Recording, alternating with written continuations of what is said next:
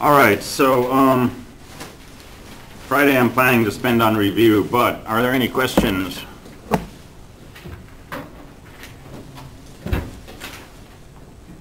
Because we don't have to wait till Friday to talk about stuff.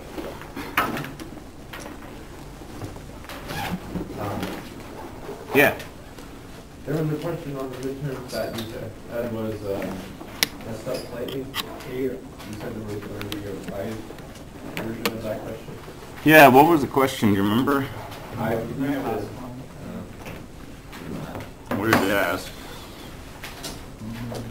It was poorly worded or gave away too much information. I can go back and look at it. Let's see. I think it was the last question on the number 7. Oh, yeah, it's using, Yeah, that was the last. it was a modular arithmetic one. Oh, yeah. So I gave you a hint that was actually like not a good hint. Right. I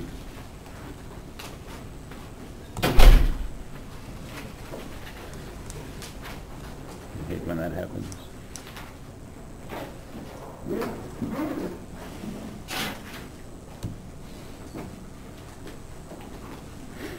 Yeah, so there'll probably be a modular arithmetic question, or a Fermat's level theorem question, but something related to exponentiation using modular systems. The problem on this one was what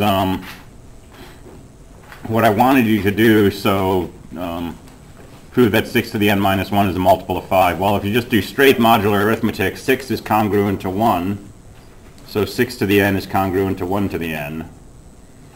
So, which is just 1, so 6 to the n minus 1 is congruent to 0, which means it's a multiple of 5. But for some reason, after I wrote this, I went back to it the next day, and I thought that's kind of subtle. I should also give you a hint on the other way to do it, which is to break it into cases, but you can't break that into cases. Right? We don't have cases for exponents. So my hint actually was gibberish. So I won't have a gibberish hint on the final.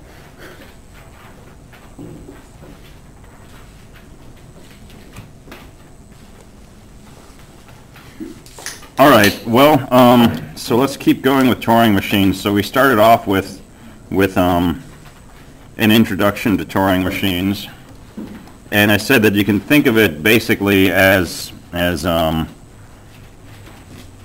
this system with an infinite tape and some kind of read-write head, and we have this tape broken into pieces, and we can write a symbol at each location, and we can read the symbol that's underneath the head, and we can modify it. And there's a series of states, and so our machine basically looks like a state table, which says if you're in a present state and there's some symbol,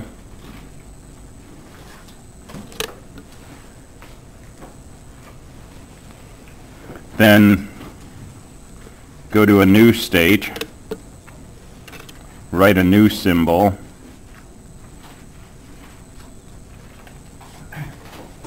and move, we're going to move the head left or right. So present state and symbol means we should write a new symbol, move to a new state, and transition the head one direction or the other. That's the whole state table of this machine. And so let's just do some examples.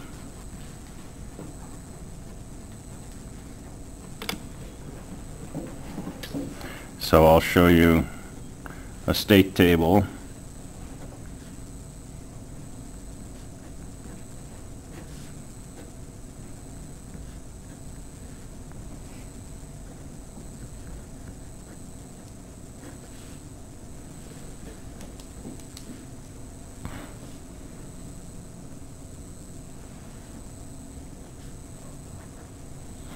And I'll tell you what some of these things mean.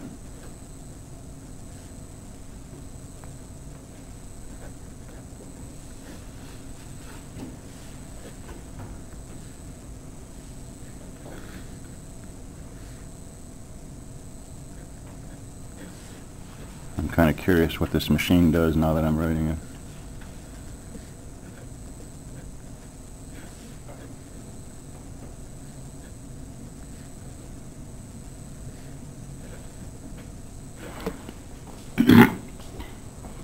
right, so this means if we're in state S0 and there's a symbol under the head, we should change to state S1. We should replace that symbol with a 1, and we should move to the right. If we're in S0 and there's a 1, we should go to S1, write a 0, and move to the right. If we're in S0 and there's a blank, so by default this tape is filled with blanks initially. I'm just going to use a B for a blank. So if there's a blank, then we should go to state S2. We should replace the blank with a 0 and move to the right, and so on. And the convention is if at some point you move into a state that does not exist, the machine halts. So any of these transitions that try to move to S2, since there's no state S2, the machine will halt at that point. Otherwise, it goes into that state, and then it begins at the beginning of the table and tries to find an entry that matches the current state and the current symbol. If it doesn't find an entry that matches the current state or the current symbol, it halts. Okay, or if it tries to go to a state that doesn't exist, it will halt.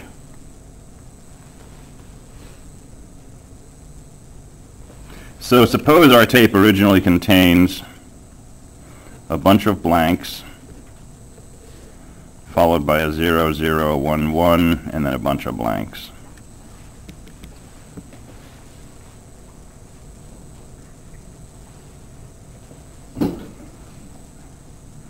And suppose that we're originally sitting right on top of this leftmost 0. So let's see what this machine does. And we're starting off in S0, so S0 is our initial state. So you got to know the initial state, contents of the tape, and where you're sitting on the tape to begin with, and you have to know the state table. Okay, so we just go through from the beginning until we find an entry that matches our current state, and there should be at most one such entry. So we're in state S0, and there's a 0 under our head, so that's this first entry, S0, 0. So this means we should go to state S1. We should replace that 0 with a 1, and we should move to the right. So we've updated one symbol on the tape, we've moved to the right, and our state is now S1.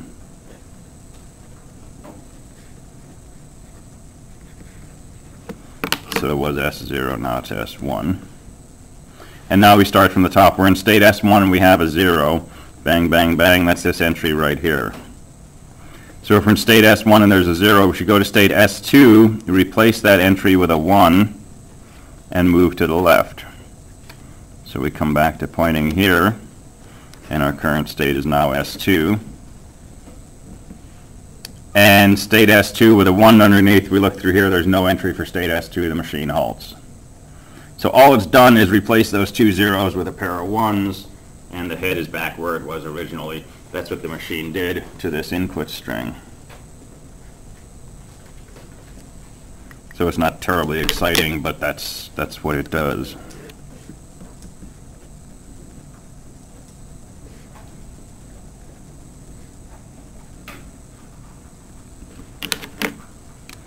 And I suppose it started off sitting on top of this 1.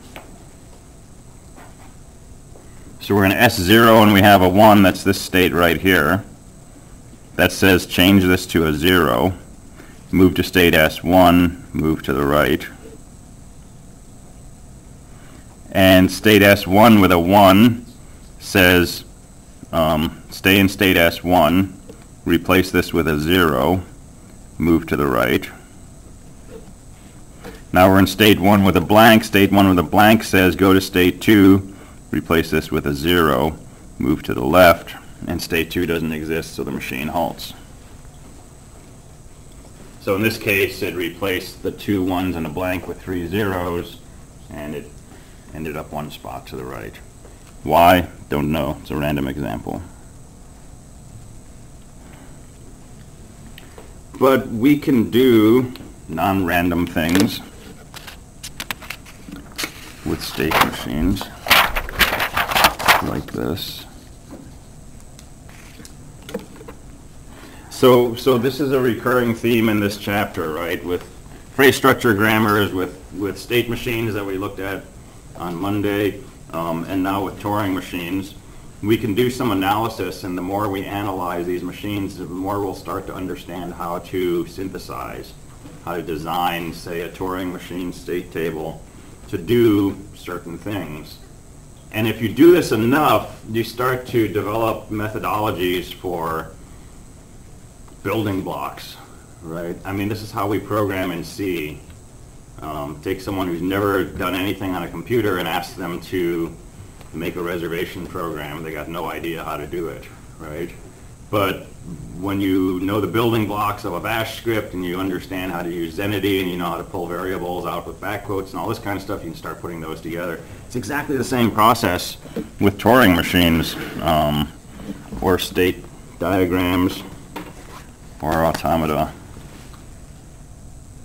So let's try to do something purposeful. Let's toggle the rightmost 0.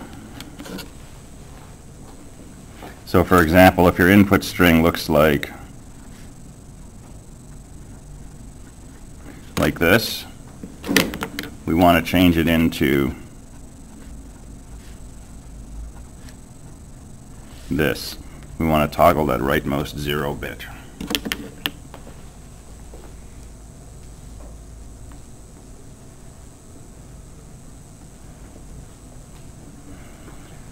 So if we were to think about the things that we believe a Turing machine can do based on one example so far, we can move left and right, and we can detect symbols underneath the read-write head. And so we're going to have blanks on both sides. So just kind of in words, what sorts of things could I do to get to the rightmost bit in this number? Do you know where we start? Let's just say we're starting somewhere in the middle of the number, but we don't know exactly where. Keep replacing the current symbol with itself and moving right until you reach a blank. Sounds good. So let's just start looking at the current symbol, replace it with itself so it doesn't change anything, and move to the right until we get to a blank. When we get to a blank, if we move to the left, we know we're sitting on top of the rightmost bit. So we can put comments in our Turing machine. All right, let's find first blank. So we'll start in state 0. That's usually a good starting state. So we're in state 0 and we have a 0. Let's go to state 0. Let's write a 0 and let's move to the right. If we're in state 0 and there's a 1, we'll stay in state 0. We'll write a 1 and we'll move to the right. Well, that accomplishes the first part of what you said. It's replacing symbols with themselves but moving to the right until we find a blank. So now we're going to change state to record that information. We're going to leave the blank in place, but we're going to move to the left. So now, when we get to state S1,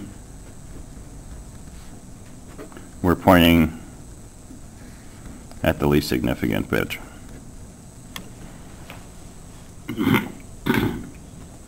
All right, well, we want to find the first 0 as we move to the left. Kind of the same thing as trying to find a blank when we move to the right. So let's find the 0. So if we're in S1 and there's a 1, we'll stay in S1, we'll write a 1, and we'll move to the left. If we're in S1 and there's a 0, what do we want to do? Go to S2 and replace it with a 1. Go to S2, replace it with a 1. I don't think it matters which way we move. And if we don't define the state S2, the machine will halt at this point, and we'll be sitting exactly one spot to the left of that bit that we just changed. Do you have to move? You got to have a direction of movement, yeah. Kind of unfortunate, but we can live with it. And if we have it set up the way we did now, there aren't any zeros, we'll just run to another if there aren't any zeros, it will eventually run into a blank, and there'll be no state S1 comma blank, and the system will halt. Or we could be explicit and say if we're in S1 and we have a blank, let's go to S2, write a blank, and, I don't know, move some way. But we don't really need that. So there's a machine for toggling the rightmost zero.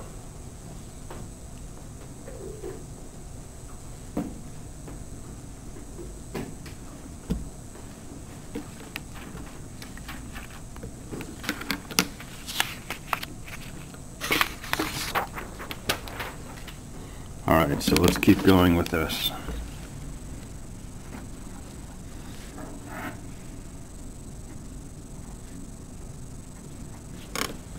So here's an 8-bit binary number. If we complement it, we get this. If we add 1, we get this. That's the 2's complement of our original number, right? And if our original number was something like this,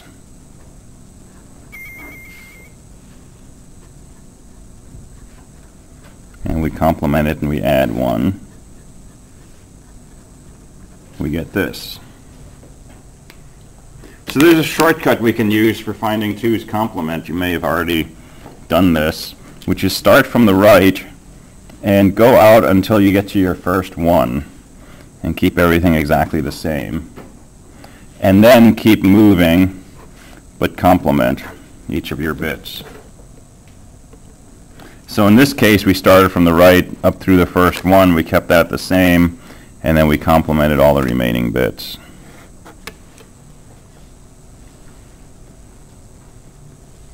So can we make a Turing machine to find a 2's complement of an integer?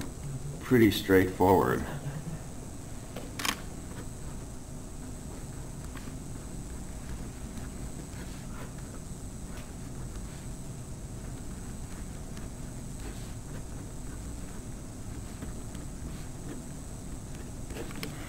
So that's what we had before, so this moves to the rightmost bit. So now we're sitting here. And we've got to do 2 things. We've got 2 states we can be in. The first state is when we're moving to the left and we're looking for that first 1. So S2, if there's a 0, then we're not going to change it. We're going to stay in S2, we're going to write a 0, and we're just going to keep moving to the left. That's working over these things. If we're in S2 and there's a 1, we're going to leave that bit intact, and we're still going to move to the left, but now we're going to change state to record the fact, to remember the fact that we've encountered our first 1. And S3 is the state where we complement. So if we're in S3 and there's a 0, stay in S3 but write a 1. And if we're in S3 and there's a 1, stay in S3 but write a 0. And again, as we keep moving, eventually we'll get to another blank. There'll be no S3 blank. Our machine will halt. And we've taken a tape that had an integer value on it, and we've replaced it with the 2's complement of that integer value. So we just did some arithmetic with a Turing machine. And it's absolutely a different way to think about things, but it's fairly comfortable once you do this enough. So, can you have an infinite amount of states, or is there a limit? No, so it's a finite state machine still. Mm-hmm. But the tape is infinite, Okay. so that can go on. But yeah, it's got to be a finite state table.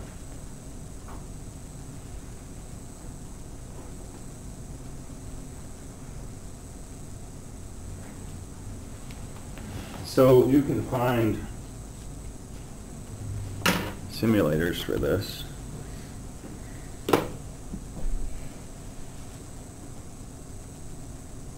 I don't know if I have a network connection.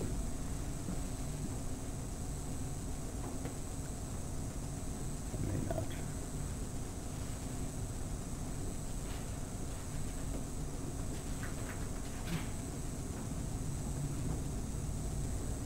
Yeah, this is a problem.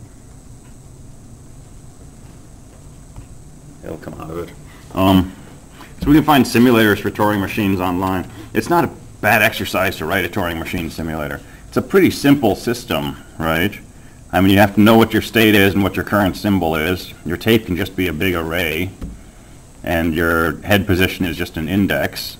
So you look at your state, which is an integer probably, or maybe a short string, and you just have an array of these state transitions, right? And each time that you go to the top of your loop, you just look at your state and your symbol, and you find an entry that matches it. Update your state, change the contents of your tape array, and increment or decrement your index. It's a pretty straightforward simulation. I think people have contests to see what the shortest Turing machine emulator is they can make, and I'm pretty sure people have it down to one line in some languages. So here's a Turing machine simulator. So this checks an input string to see if it's a palindrome, so it's a 121 assignment done as a state machine. And it's not too long of a program. So they've got some shorthands in here, they've got some wildcards and things like that, but it's convertible into a pure Turing machine. So we can start stepping the simulation. So there's our original input tape, there's the read-write head, and this is a palindrome.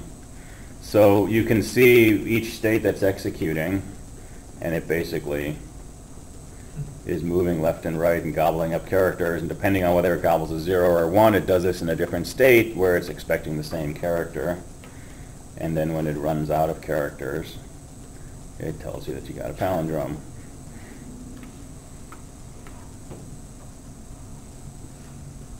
Whereas if you start off with something that's not a palindrome,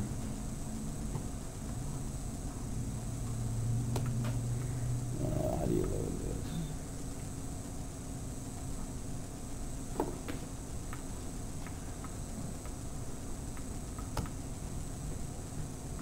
Oh, okay. And then reset. Alright, so here we step through this.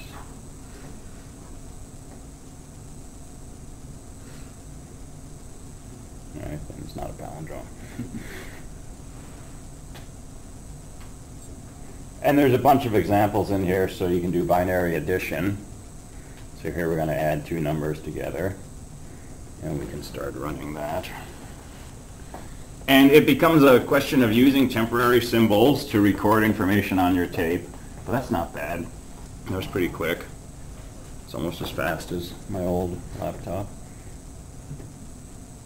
We can do multiplication. And so it's counting how many steps it's taking on the right, and it's showing us the current state on the left. And this will take a little longer. And it's part of why it's a weird way to think is because you're trying to manipulate this information on the tape, but the tape is also where your memory is. And so you need to sort of work around the data that you're manipulating with the temporary storage. But we do this in computers anyway, right? We don't have 5 different memories. We have one memory that we store everything in, including the program. And we just kind of work around it. Well, we're up to 750 steps so far. So let's go ahead and run this at full speed.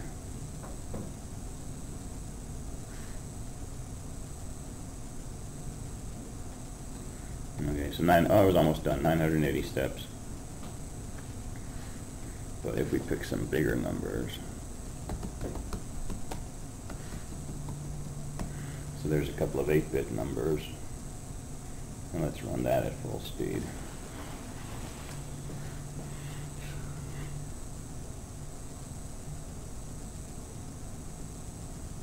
So it's not bad background in a cafe. Makes people stop and talk to you. So 5,000 steps. And it might look kind of horrifying, but I mean, this goes on in a conventional computer, right? If you have a computer like a PIC processor and all it's got is like add and subtract and maybe an integer multiply, and you try to multiply big numbers, you got to break it down into little pieces.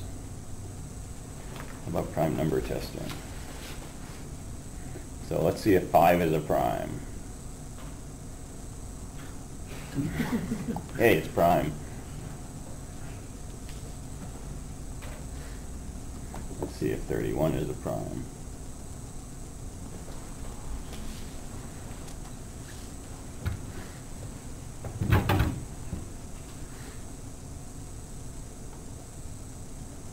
know how long this takes. I don't think it's more than a minute or two.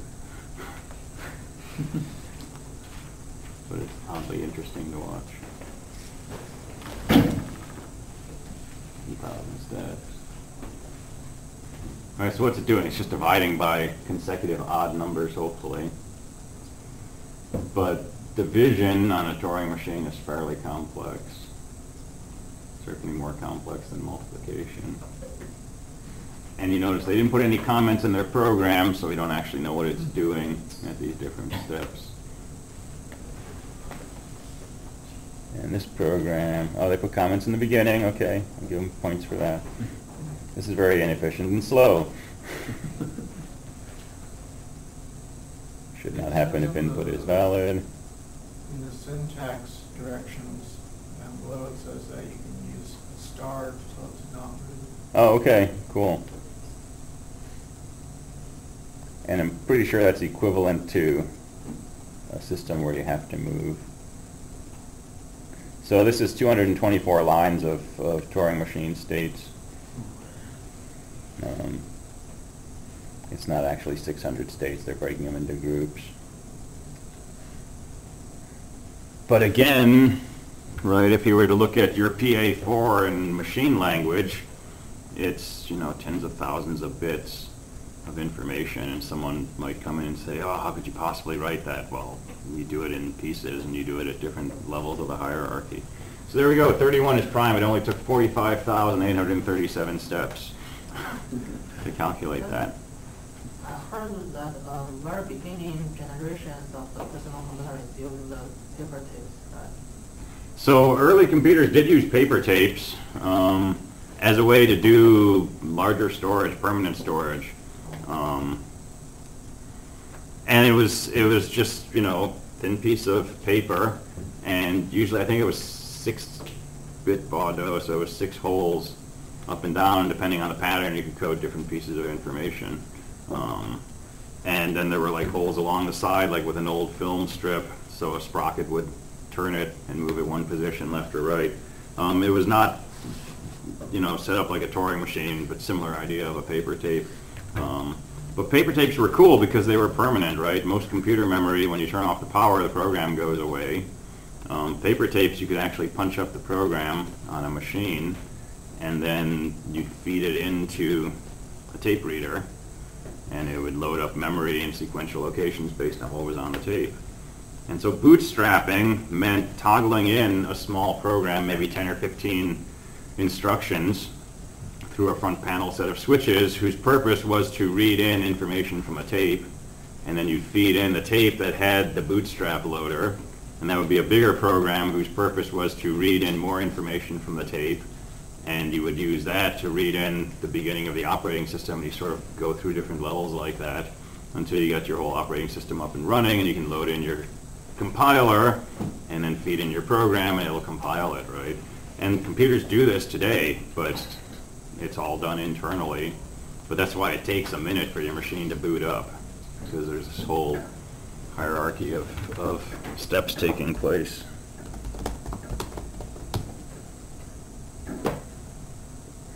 There's, it's not a computer tape reader. Let's find the classic one. There's a classic one.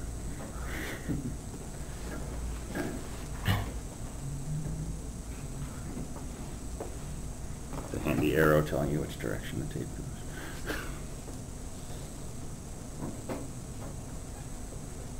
All right, so it turns out that with a Turing machine you can do anything that you can do on a conventional computer, right? So this notion of Turing complete means that your computer is as good as a Turing machine. So when you come up with a new architecture like a quantum computer, people always want to know, is it Turing complete? Can I do anything that this machine can do? It's kind of the gold standard, because if you can do it on this, you can do it on a PC and vice versa, right? It's a universal computational engine.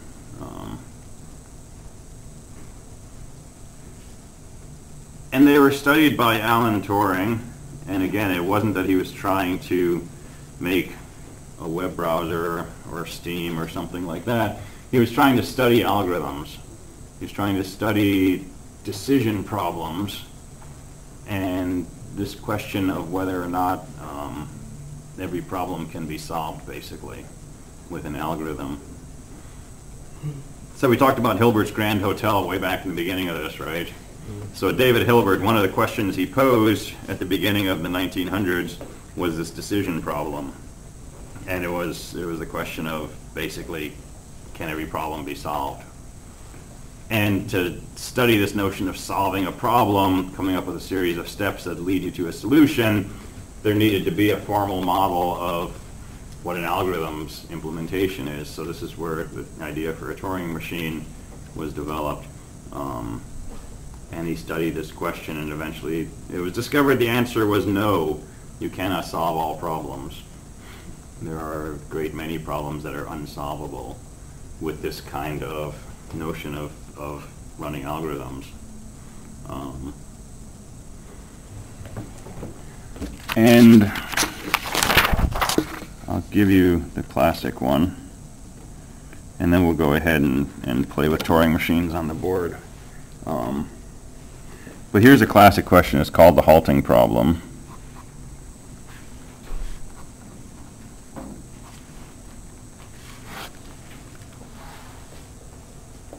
And the question the halting problem asks is very simple. Given the source code for a program, tell me if this program ever finishes running or not. Because, you know, some programs have infinite loops inside them. They run until you interrupt them. And some programs have natural ending points where something happens and they get to an answer and they print it out and then the program exits. There's a return from the main program. And so the question is, for example, if you had a C program, can you take the text file of that C program, feed it into your analyzer, and have the analyzer say, okay, this program eventually exits or this program runs forever?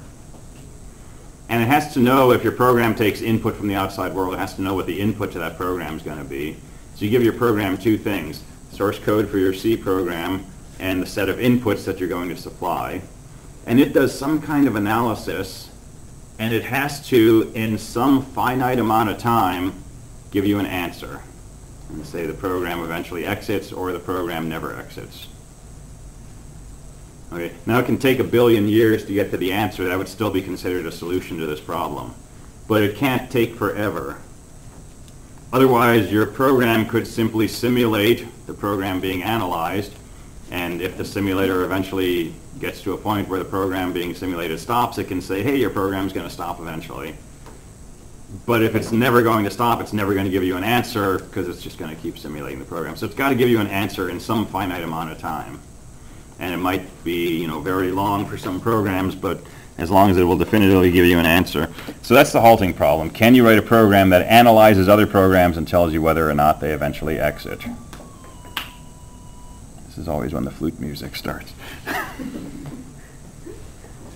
And the disturbing answer that was discovered in the 30s is that no, you cannot do this. You cannot write a program that will do this analysis. And personally, I disagree with the proof as I understand it. And I don't understand the full proof. The full proof is the subject of books.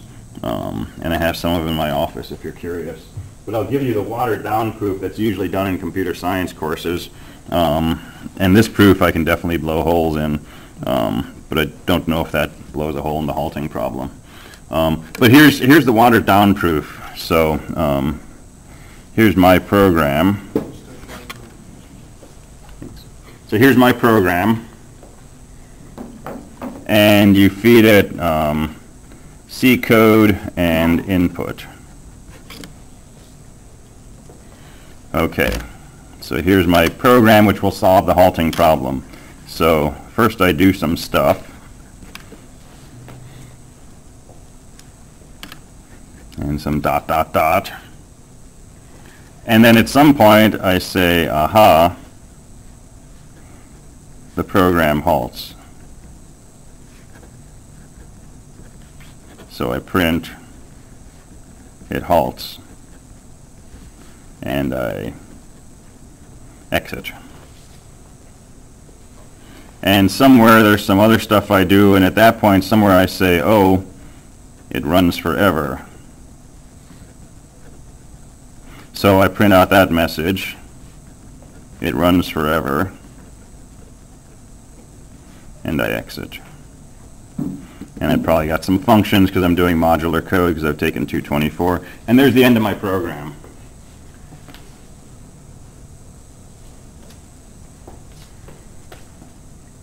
All right, so there's an outline for my solution. Yes? In theory, it will never reach the infinite amount of time statement. Well, I'm claiming that this program will. It will get to one of these print statements in some finite amount of time. That would mean that it would be a finite solution. Yeah. So I'm claiming that this is a solution to the halting problem. And I'm going to show you why this can't exist. Okay, so this is a proof by contradiction that there's no solution to the halting problem. So I'm claiming that I have a solution to the halting problem. This is what the code looks like. And we're going to see that this code cannot work the way I say it does.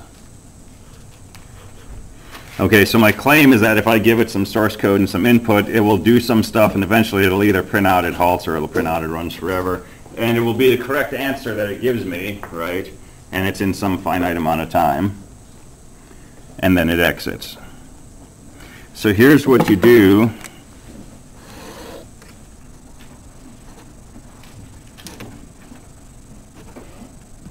You run the program on itself. And that's legal. And so it's going to analyze itself and tell you whether or not this program eventually exits. Well, it should come back, if it's really a correct version of the halting problem solution, it should eventually come back and say it halts, right? Because either one of these print statements should, exit after it prints it, and I'm telling you that this finishes in a finite amount of time. So if I run this on itself, it should correctly come back and tell me, yeah, this program will eventually exit, right? No matter what program I run it on. Okay, so now I'm going to make a slightly different version of the program. I'm going to call it my program 2, and I'm going to do the following.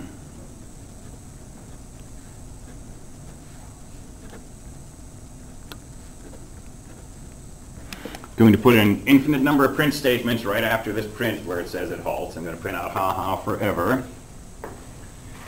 And I'm going to leave this the same after it says it runs forever. I'm going to have it exit. And now I'm going to ask my original program to analyze this modified program.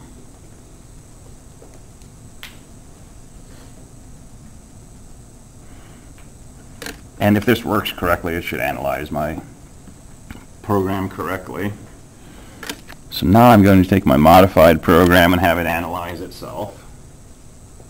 And suddenly I've got a problem. So in a finite amount of time, my program's either going to say my program 2 halts or my program 2 runs forever. Well, if it tells me that my program 2 halts, it means it got to this line of code, which means the next thing it's going to do is go into this infinite while loop. And in fact, my program 2 is not going to halt, it's going to run forever. So if it comes to this conclusion, it's made a mistake. And if it comes to this conclusion and says my program 2 is going to run forever, the next thing it does is return from main, and it halts, and again it came to the wrong conclusion. And so if I claim that my program 2 does the correct solution to the halting problem, I can show that there's a contradiction when I run it on itself.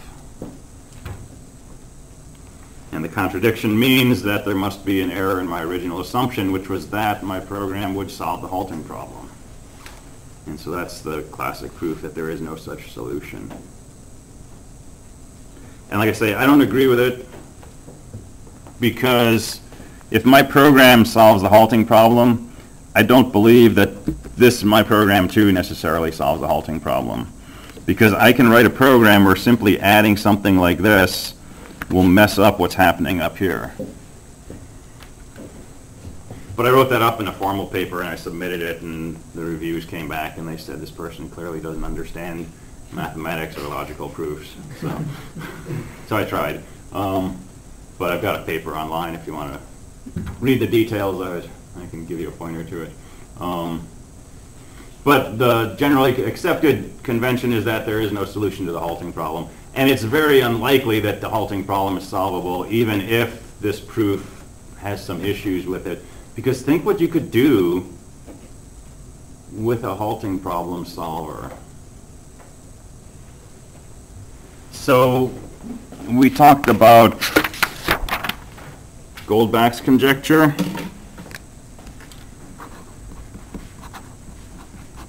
Which says that every even number can be written as a sum of two primes. Do you remember that? So 8 is 5 plus 3, 10 is 5 plus 5, 12 is 5 plus 7, 14 is 7 plus 7, or 3 plus 11, and so on. And Goldbach's conjecture claims that every even number can be written as a sum of two primes. Every even number bigger than 2. Well, we could write a C program to test this. Right? Just keep finding each consecutive even number and try to write it as a sum of two primes. I do this for 215 sometimes for one of their programming assignments. So just keep trying to, did we do this? No, okay. Just keep taking each even number and generate primes up to half that number and subtract from your even number and see if the difference is prime. And if it is, then you can write that number. And if you get through all your primes and you can't write a sum that adds up to this, then you know that Goldbach's conjecture is false. Well, put this in a C program, and as soon as it finds a counterexample, have the program exit. Now run this through your magic halting problem program and say, does this program ever exit? And if it comes back and says yes, that proves that there's a counterexample somewhere. And if it comes back and says no, this program will run forever, that proves that every even number can be written as a sum of two primes. And so this halting problem thing will become this giant hammer you can swing at all kinds of problems. Anything that you can put into a yes-no question and throw into a C program and have it halt if the answer is yes and don't halt if the answer is no. Give it to your Oracle, this halting machine program, and say, does it halt? Right? So that's very unlikely that that's possible.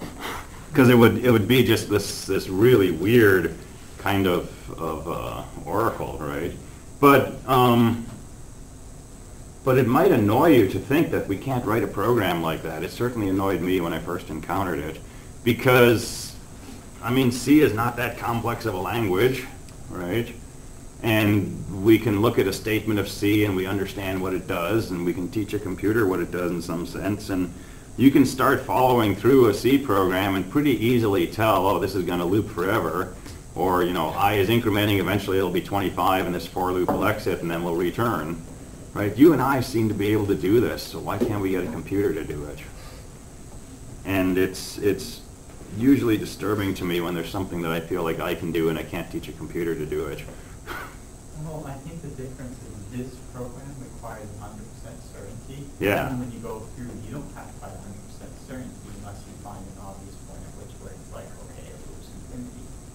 So therefore, you have a high certainty, and I think it's more of a statistics thing. So if that's true, does the impossibility of finding a solution to the halting problem mean that we can never have 100% certainty when we analyze our code? Well, you can't have 100% certainty for every program that you analyze. That's kind of a cool consequence.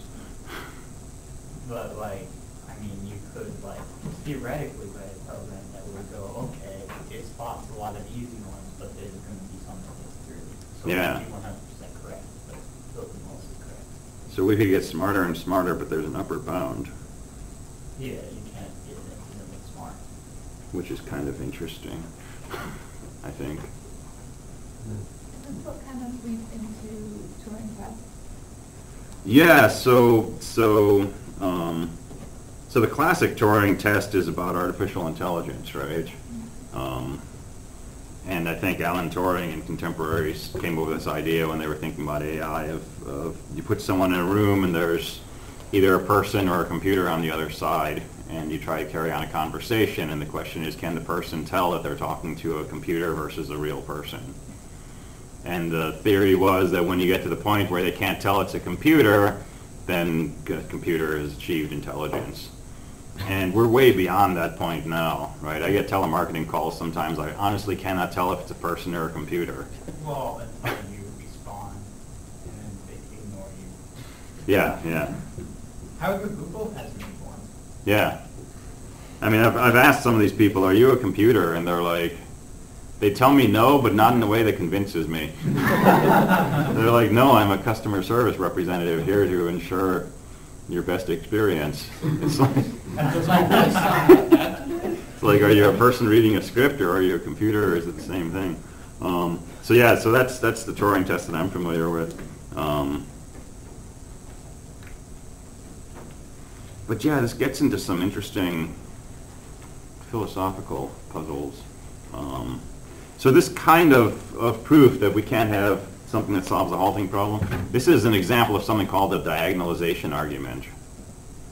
And I don't think we talked about this when we went over set theory, but we got some time. Let's talk about this. This is not on the exam, by the way, but this is something you should see.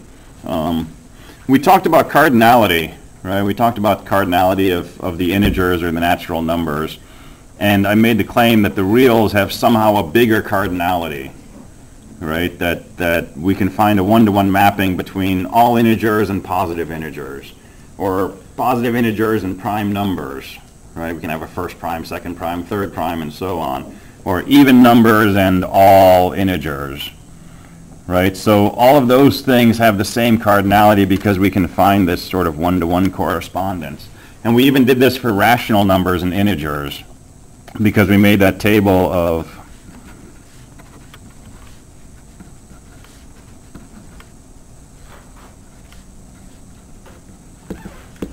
rational numbers, and we found a way that we could go through it in some kind of order. And so we said, okay, well, the integer 1 maps to this, the integer 2 maps to this, 3, 4, 5, 6, 7, 8, and so on. And we established a one-to-one correspondence between integers and rationals and said, therefore, these have the same cardinality. But I made this claim that if we take the integers and we take the reals, we can't find a one-to-one correspondence between them. And that's what makes this thing have fundamentally bigger cardinality. But we never proved that. But it's a really easy proof to do, and it's another diagonalization argument. So let me run through that really quickly just to show you what diagonalization looks like in this more pure form. So claim F is a one-to-one map between the integers and the reals. Okay, so we claim that these have the same cardinality, which means there's a one-to-one map between them, and we're going to find a contradiction. And once we have a contradiction, we'll have to conclude there is no one-to-one map between the integers and the reals, and so there's somehow fundamentally more reals. It has a bigger cardinality. So how in the world do we prove that we can't find a one-to-one mapping between integers and reals? Well, it's actually pretty easy.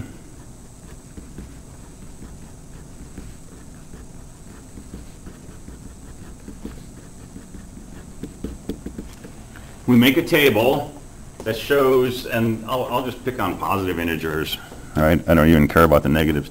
We'll show what 1, 2, 3, 4, 5, all these positive integers map to in terms of real numbers.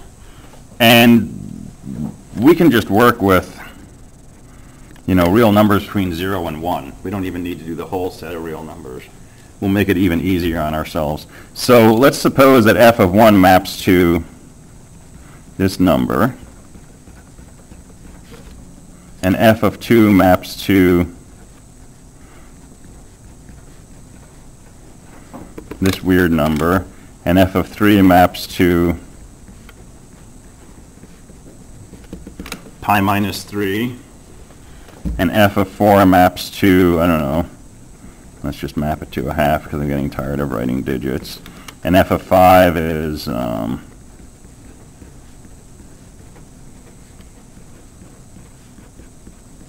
some other weird number, right? But there's some map here that you claim gives me a one-to-one correspondence. Okay, so here's what I'm going to do. I'm going to make a new real number as follows. So I'll leave the 0 alone. The first digit is going to be the first digit of f of 1 plus 1. So I'm going to take this 2, I'm going to add 1, I'm going to put a 3 right here. The second digit will be the second digit of f of 2 plus 1. So I'll take that 0 and I'll add 1, gives me a 1. The third digit will be the third digit of f of 3 plus 1. And if the digit is a 9, I'll add 1, I'll replace it with a 0, right? The fourth digit will be the fourth digit of f of 4 plus 1. The fifth digit will be the fifth digit of f of 5 plus 1, and so on. Everybody agrees this number I've written at the bottom is a real number between 0 and 1, right? So the question is, what integer maps to that real number? I've claimed that every real number corresponds to some integer under this map F. And you're shaking your head no. Why is that? You already have a win-win map between your third integer and then the 0. Never mind, the fourth integer and 0.5, which is greater than 0.3. So, well, these aren't necessarily sequential. I mean, they're not necessarily ordered. Right? They could be all over the place. Like 2.5 is bigger than 0.1. That's okay. So suppose you claim f of n is equal to this number. I can prove that that's not true. Why? Because the nth digit of this number is f of n's nth digit plus 1. That's how I made this number. So this digit d has got to be equal to the nth digit of f of n, which is d, plus 1. That's not possible. Right, so by construction, I created a number which cannot be f of any integer. So this does not correspond to any integer, and so my claim is false. And it's this going along the diagonal, for which we call this a diagonalization process. And it's just sort of like lining things up just right and then throwing in one little twist at just the right spot that makes the whole proof crumble down. And that's what we're doing with this halting problem question. We're taking our code and then we're just throwing in that infinite loop after we say the program halts, and we're throwing in an exit after it says the program runs forever. And it forces the claim to fall apart. So that's a diagonalization argument. This was used by Kurt Gödel in his proof of incompleteness, when he proved that every arithmetic system is either incomplete or has contradictions. And he basically took arithmetic statements, logic statements, and related them to products of prime numbers. Right? So he turned arithmetic and logic into sets of very big integers, and then he applied a diagonalization argument and showed that there were some arguments that we could not put together, or we would find contradictions. So this is a really powerful technique. It's been around for a long time. And it comes up in the halting problem. All right, we got 20 minutes left.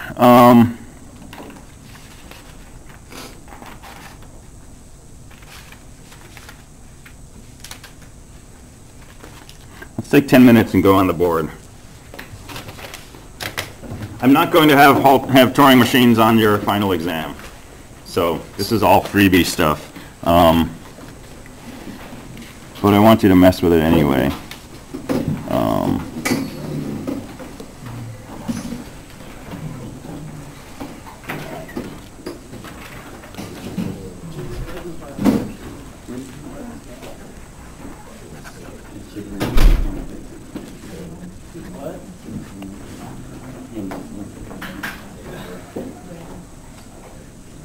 I don't know, what should we do?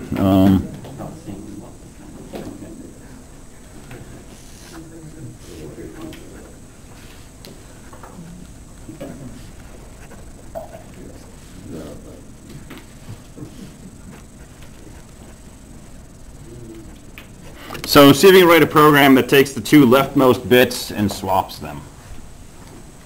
I don't know if this is easy or hard. I've never done it. I think it's doable. I think it's doable without too much switch. So blanks on either side and two leftmost bits, you want to swap them. So we want to make something that just first is all the way to the left. So start at 0. That's what I was saying. We want everyone to go left. There's the other one. Just to get it on. Thing there. So we guys just want to drop the lowest point. Yeah, it's your lowest left, right? So just use the current one. Yeah. Just show. She said that she would give it a try. So that when you're like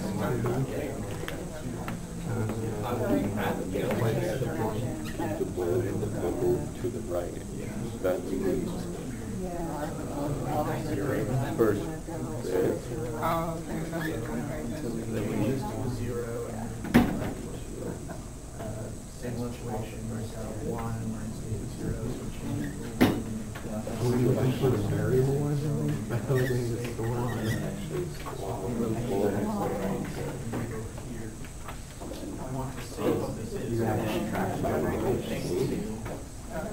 Can we store something in blank and then set it back to blank later? So we can like basically shift the variable and so we like have the blank and then we have a bit here. We shift it down so we have a variable here. And then this used to be blank and then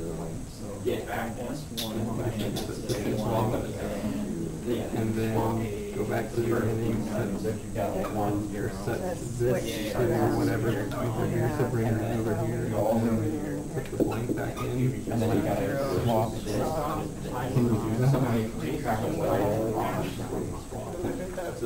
do that? So that it'll export that.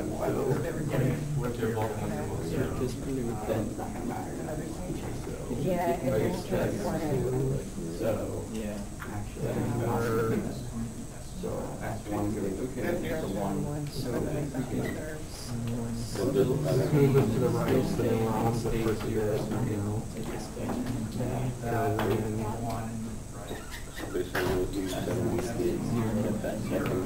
But how do we pick a bit and slide and one it over?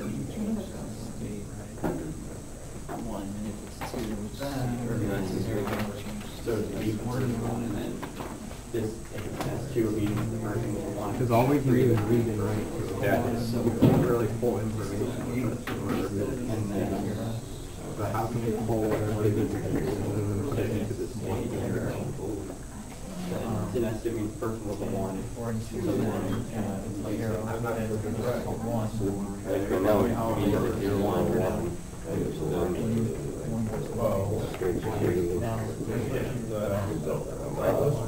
Okay.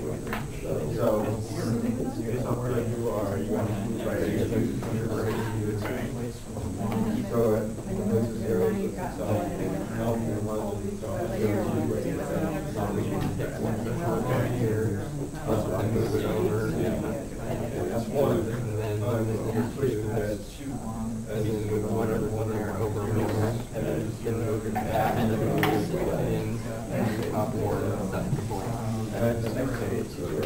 how do we shift it though? So when you figure out how to shift it, I think we're going to That will complement the I have, but I have this one. because the other thing is we don't know what these are, but that's making it hard. We could find a way to know what these are. Can do this.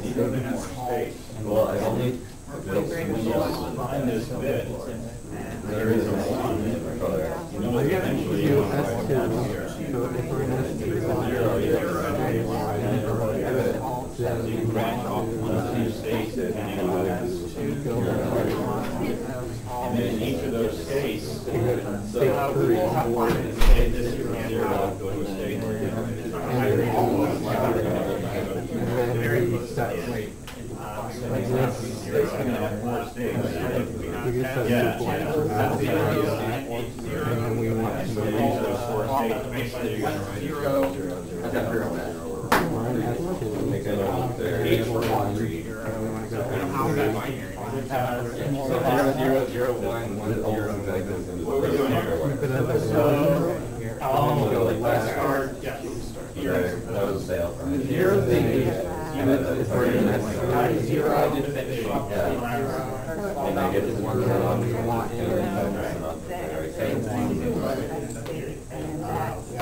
Move back to like one down here for blank.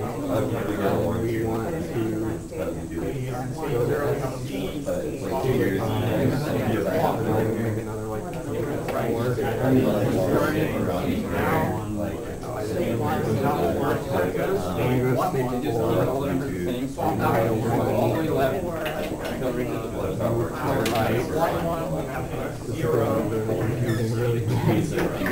I think we need to use different states. So we're gonna have like 4 states with 4 possibilities of 0, 1, 0, 1, 1. So basically, for an S2, and we got a 1 for the first bit.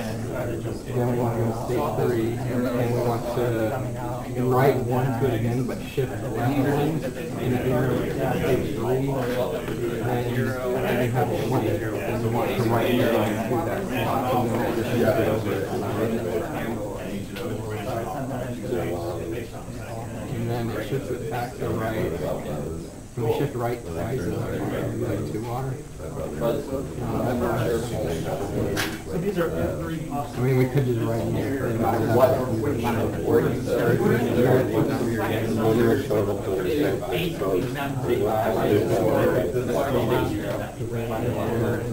state 1. I think we're gonna have to like state first, not having state 1, 2, 0,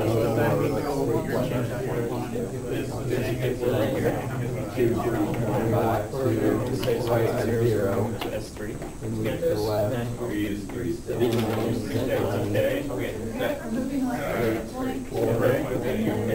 Say that it's a 1, right at 0.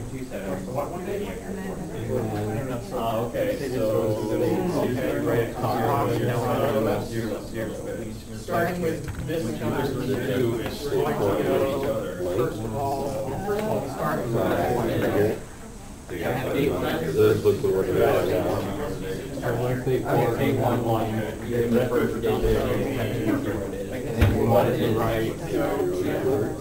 Oh yeah, you do. So off the 1 is yeah, we got Yeah, exactly. Okay, cool. I'm just looking. really confusing. Yeah? I really just shifted this goes to the leftmost bit. Okay. Then we're checking and put this into state 2, and then we're in state 2, and we have a 1 goes to the leftmost bit, then we go to state 3, and we keep it as a 1, and then we go to the left, and we rewrite the blank with a 1, and then instead of going to state 4 and then moving to the right, so basically we're trying to shift all the bits down by 2, and then bring the second bit, the farthest bit over, and bring it back and put it into the That's not a bad way to do it, yeah. that spot, and then write a blank. So it can be- Okay. You've got the essential idea here with your S2. If it's a 1, you go to state 3. If it's a 0, you go to state 4. Getting things mixed up in our head. Yeah. We've been trying to do those bit swapping. So they named their states like 2-1, 2-2, or 2-1, 2-0, 1-1, 1-0, or and you can use things other than just S something. Right? You can give them more meaningful names. But yeah, basically you're using your states to remember whether there was a 1 or a 0. Like a variable. Yeah. Okay, cool. I think we're going to leave this down here, we'll come back to it later. Still the same. let's get to the left. So we're in state 2. We have a 1. We go to state 3. Right away, the left goes to the left. Then state 3. Once you're in S1, it'll check the left. If it is a 1, then it's Wait, state no, 0, then it's if we're in state 3, no, if we're in state 3, we have a blank with the 3 from there. and we go to state 4 Check and 4. write a 1. But alternatively, we could go down this path. And just go to State state 2. 2, we're going to go to 0, it's going to go to You don't want to do state 4.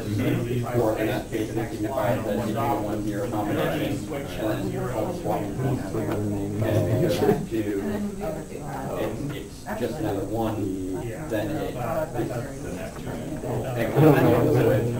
same thing with state 3. So if we're in state 2, we go to 0. And now our first two bits are Then we want to go to state 5. And we want to go left. We're simply trying to get just this is what It will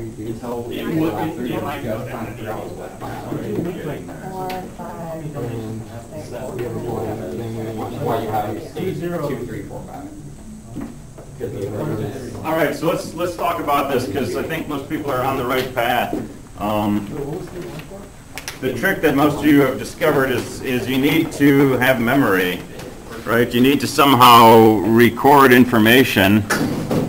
So you move over to the left, right? So you do your 0, 1 blank in state 0, whatever your first state is, and you get to where there's a pair of bits X, Y. And basically you can look at this, and if it's a 0, go to one state. If it's a 1, go to another state. Right, so maybe 0 takes you to S10, and a 1 takes you to S11. Right, and this state means bit X was a 0. This state means bit X was a 1. And you move to the right, and now you go to one of two states based on what's under your read-write head. If it's a 0, you might go to state 2, 0, and if it's a 1, you might go to state 2, 1, and so on. Right? And what you're basically doing is you're going to end up in one of 4 states based on whether what's under here is 0, 0, 0, 1, 1, 0, or 1, 1. And if you're in a state that corresponds to these, you don't have to do anything because swapping those bits won't change the string, so you can just exit. And if you're in this state, right, you can write a 1, move to the left, write a 0, and if you're here, you can write a 0, move to the left, write a 1. That's a very kind of brute force solution to this, right? There's a lot of brute force involved with things at this level. We're not really like picking up a bit and moving it around in some way, right? But we can certainly do that. Or we can take everything and move it over one spot, and then pick up that last bit and shift it to the other side, and so on and so forth. So there's different ways to go about this. All right, so like I said, I'm not going to put Turing machine questions on the final, but you'll encounter this in the course on automata theory. Let me wrap up with, got 5 minutes here to change the world. Let me wrap up with non-deterministic Turing machines.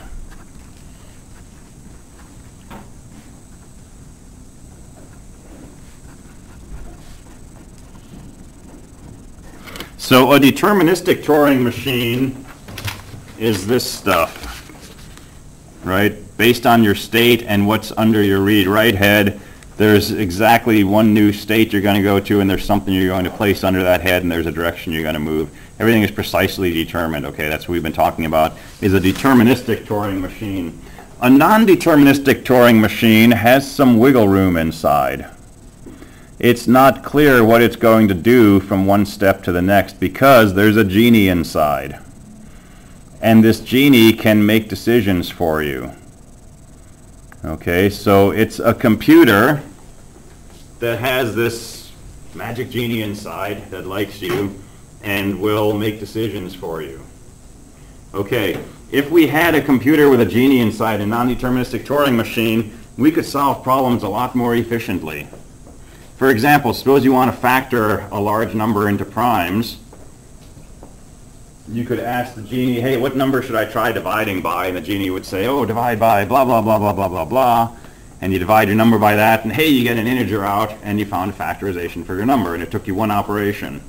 Okay, that would be really cool. On the deterministic Turing machine, we don't have the genie. We have to try every possible number and see which one divides it. That takes a long time. So there's this question of polynomial time. And we'll talk about this in CSE 222, but basically, when you double the amount of data in a problem, how does the time it takes to solve the problem change? Well, if it stays constant, that's nirvana, okay? You can make a problem a million times as large and it takes exactly the same amount of time to solve. That's called order 1. If doubling the amount of data doubles the amount of time, that's a linear algorithm, okay? That's order n. If doubling the amount of data quadruples the amount of time and tripling increases the time by 9x, that's an order n squared. If doubling the amount of data increases the time by 2 to the billionth, right, that's an order n to the billionth algorithm. So a polynomial time algorithm is one whose complexity is some polynomial. Could be x to the billionth, but it's still a polynomial. This is considered good. Okay, what's not good is something like n factorial, or n to the n, right? Those are bad. So there's a class of algorithms that we call P, which means they can be solved in polynomial time on a regular Turing machine. So sorts, searches, things like that are P. An NP problem is one that can be solved in polynomial time if we have a genie. Classic example, shortest path problem. So you have your cities, and you're trying to travel from some starting point to every city and come back to the beginning with the shortest possible path length when you add up all those paths. So here's what you do with your non-deterministic Turing machine. You just add up the distances between the cities in some particular order, and you ask the genie, is there a path shorter than this? And the genie will, if there is a shorter path, will say, yes, first go here, and then go there, and then go there, and then go there, and then go there, and you'll find a shorter path.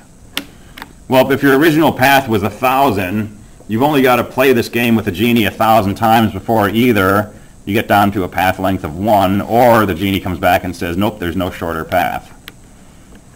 And in this linear amount of time, now you've solved the traveling salesperson problem and found the shortest path. So TS is an NP problem. It's solvable in polytime on a non-deterministic Turing machine. It's not solvable in polytime as far as we know on a regular Turing machine. But it turns out if it is, then P is equal to NP. Every problem in this class can actually be in this class as well. And this is why everybody wants to find out if P is equal to NP, because if we solve one of these problems and you find a poly solution for traveling salesperson, every NP problem is solvable in polytime. And that's a whole different world, and that's the $1 million prize and the fame and fortune and all that kind of stuff. And so it's not polynomial, non-polynomial, right? It's polynomial on a Turing, polynomial on a non-deterministic Turing, right? So so that's what P versus NP is, and you'll bump into P, NP all over the place in computer science. You'll get it in automata theory, courses on algorithms, and so on. And this smells a little bit like quantum computing also, because quantum computing is kind of the same thing. It's almost like a genie because it's basically calculating every possible solution simultaneously. All right, so we've got Friday left, and that's it.